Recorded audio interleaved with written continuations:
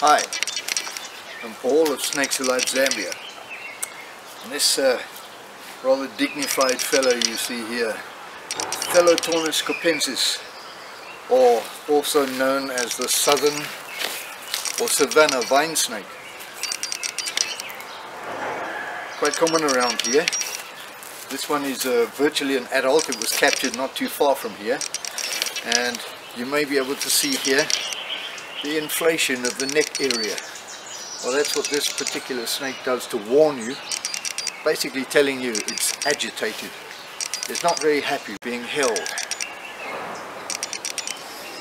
But although it is regarded as one of the most toxic snakes in Africa, they're also fairly docile, and very few bites occur. In fact, I believe the last time a person was bitten by one of these snakes and who actually died was a couple of decades ago. You may also be able to see when it has the urge, the orange tongue with the black tip. It's a fascinating snake. There you can see it's got its mouth open. It's not very happy with me because I'm holding it. And there's the orange tongue with the black tip. Please note how well camouflaged these snakes are. I believe in the Bemba language it's known as kankuni, which means something to the effect of a dry stick.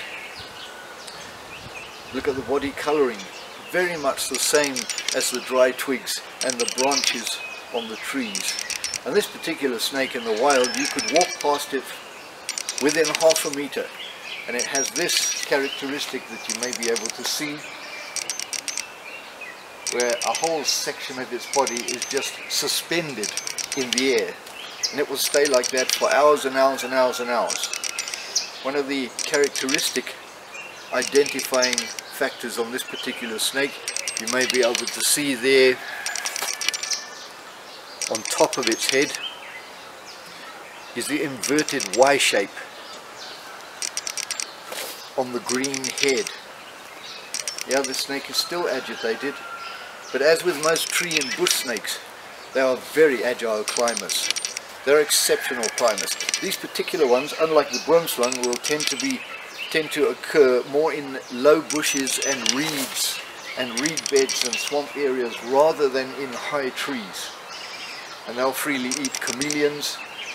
They'll possibly go for birds' eggs, and they've also been known to eat other snakes. An interesting snake.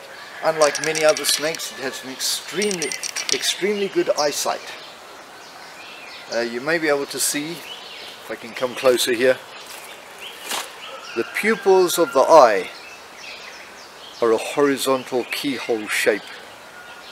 And this snake is said to have binocular vision like a bird of prey. Thelotornis capensis. And this particular one was captured by my friend Norman. Good find, good find. This snake is about to strike at me now, so I'll no longer agitate it.